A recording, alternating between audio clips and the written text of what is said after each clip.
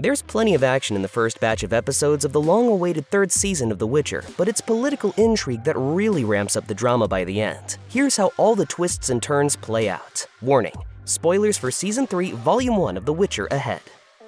Yennefer, Geralt, and Ciri begin the season hiding from most of the world as Ciri trains in magic and Yen works to rebuild trust with Geralt. When Rience is revealed to have a vial of Ciri's blood, which means that he can always find her, Yen and Ciri leave for Aretuza and they briefly part ways with Geralt, who goes on to visit a castle inhabited by a multi-limbed abomination made from the bodies of young women with magical affinity. At Aretuza, Yennefer tries to adapt back into the hedonistic, selfish ways of her fellow Brotherhood members to clear a safe path for Ciri. After seeing Ciri's disappointment in her behavior, though, she instead convinces the Brotherhood to host a conclave for all of the Northern mages in hopes that they'll combine forces and help bring a peaceful resolution to the Nilfgaardian conflict. Meanwhile, Triss has been noting the disappearance of many of the Aretuza apprentices. Vilgefortz, a mage who has been Tissaya's romantic partner since at least the Battle of Sodden Hill, leads the Brotherhood Council. Yennefer previously maintained a healthy skepticism of Vilgefortz, but in Season 3, she decides to prioritize and value the people she loves, including Tissaya.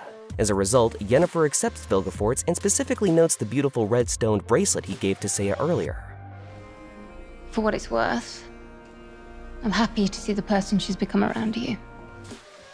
Some characters don't appear in the mid-season finale, the 5th episode of the volume, because it all takes place at the Aretuza Conclave Ball. Most importantly, the last we see of Ciri and Jaskier is in the 4th episode. They spend the night of the Conclave in a spell-protected cottage on Thanet Island. Ciri spends most of the episode with Geralt fighting a sea beast on their way to Aretuza's island. She discusses her hopes for the future of the continent as well as her own life. Ciri is getting tired of running, and she's proven herself a formidable fighter thanks to the training she has received from Geralt and the other Witchers. Jaskier, for his part, is keen to further explore his crush on Redania's crown prince after Radovid finds him at the cabin. Cahir, who has killed his friend Gallatin to prove his loyalty to Emhyr, finds his way to the elves led by Francesca. On Emhyr's orders, Cahir and Francesca will be banding together to search for Ciri in Volume 2. The mid-season finale opens after the end of the Conclave Ball. Geralt and Yennefer are already in their private chamber. At first, it seems like we may not get to see what happened at the ball at all as they start to undress and recount the night together. But soon enough, there's a flashback to where we left Geralt and Yen at the end of the previous episode.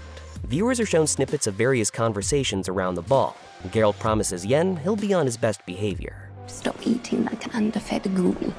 After dodging Sabrina's advances, the Witcher finds time to speak to Philippa and then Dijkstra, both of whom were at the conclave to represent the interests of Redania. Yennefer checks in with Tissaya and Vilgefortz before taking a one-on-one stroll with Philippa.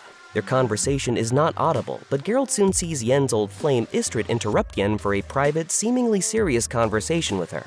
Thanks to a comment from Vilgefortz regarding the persistence of first love, Geralt appears to be jealous of Yen and Istrid and later picks a fight with Istrid following the melange, a courtly dance in which partners are repeatedly switched off. Yen appears upset, but soon after the resolution of the fight, Tissaya curiously raises a toast to Yennefer and Geralt for facilitating a night of peace and hope.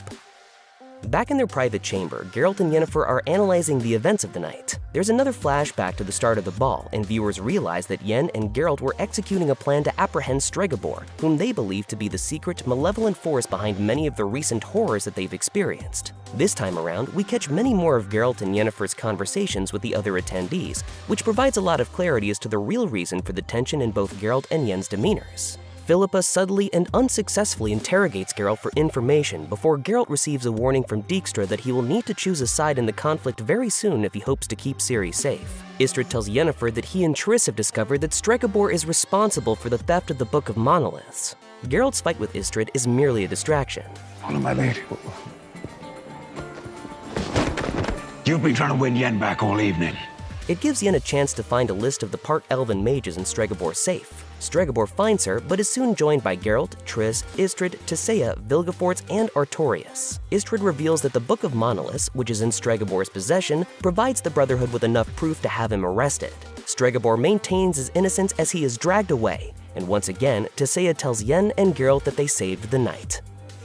Geralt and Yennefer are happily celebrating their victory with the bath when Yennefer points out that Philippa was acting strangely at the ball. She was expecting Philippa and Dijkstra to come into the Conclave with their own agenda and schemes. What Yen was not expecting was to receive a warning from Philippa regarding the Brotherhood and their Conclave efforts. Philippa heavily implies that the Conclave is doomed to fail because there are malevolent forces at work. She points out Lydia, the mage who can only communicate via telepathy because of a ruinous injury to her face, which she hides with illusion magic. Lydia is a slave to her lover, incapable of parting with the poison that is slowly killing her. Geralt realizes that Lydia has been working with Rience, and Yennefer recalls that the stones in Lydia's earrings are the same as those in Tisea's bracelet. They slowly begin to realize that they've been played after Geralt recounts his own conversation with Vilgefortz, who spoke of his violent past, the power of love, and the fact that Geralt needed to choose a side. It's incredible how much my neutrality outrages everyone. They hear screams only seconds after realizing that Vilgefortz was behind Rience's actions all along. Yennefer runs to find Tisea, and Geralt is stopped by Dijkstra in the hallway with a knife to the throat. For viewers who aren't familiar with the book series upon which the show is based, the reveal of Vilgefortz as the true villain is really well executed. It's a definite should-have-seen-it-coming moment. The character had more screen time and faced more suspicion from Yennefer in the first 2 seasons, but in the first half of Season 3, he mainly serves as a supportive partner to Tisea and a thoughtful member of the Brotherhood Council. The trick is that the writers had been engendering hatred for Stregobor since the very first episode, in which he admitted to killing any young women born during and immediately following the Black Sun. He was largely responsible for Renfri's death, and totally responsible for her assault and the ruin of her life. Ever since then, he's been a bigoted, creepy thorn in the side of any character with whom he's come into contact. The audience wanted Stregobor to be responsible for everything that's been going wrong so that he could finally get his comeuppance. So it was easier to believe that he was a relatively straightforward answer to one of the show's most elusive mysteries. Philippa and Tisea were once close friends, and until episode 5, we didn't know why they had a falling out. Philippa tells Yennefer that she warned Tisea about unconditional loyalty, and though she didn't mention Vilgefortz by name, it's clear by the end of the episode that his influence over Tisea forced a wedge between them. She and Yen are not exactly allies, but Philippa believes that Yennefer is capable of seeing past Vilgefortz's deceptions. Triss sees Geralt for the first time since she fled Kaer Morhen. Triss has still not forgiven herself for failing to protect Ciri, and she won't be able to hide from her fears at Aretuza for much longer. But it's nice to see Triss and Istredd working together to do what they think is right. Both of them have always stood out from their peers as slightly more self-aware and morally accountable. It's bittersweet, though, to see Tisea's short-lived happiness. She finally has Yennefer back and Vilgefortz is by her side, and the Brotherhood is making progress toward a better future for mages in the continent. But her world is about to be blown apart with the revelation that Vilgefortz is plotting against them, and there's no guarantee that she'll live through the next episode to mourn her relationship. The ending of Volume 1 has huge implications for the story. Yennefer believes she's made Aretuza safe for Ciri, but is caught off guard when Vilgefortz reveals that he's been working against her all along, and that's just the beginning. It seems like everyone is after Ciri. Emhyr, Emperor of Nilfgaard, wants his daughter and heir to the throne back. Francesca believes Ciri is the fulfillment of an ancient prophecy. Dijkstra is obsessed with using her powers to gain a tactical advantage over his foes. And in Episode 3, the Wild Hunt begins their chase of the lost lion cub of Sintra. Yes, we are corpses, but you are death itself.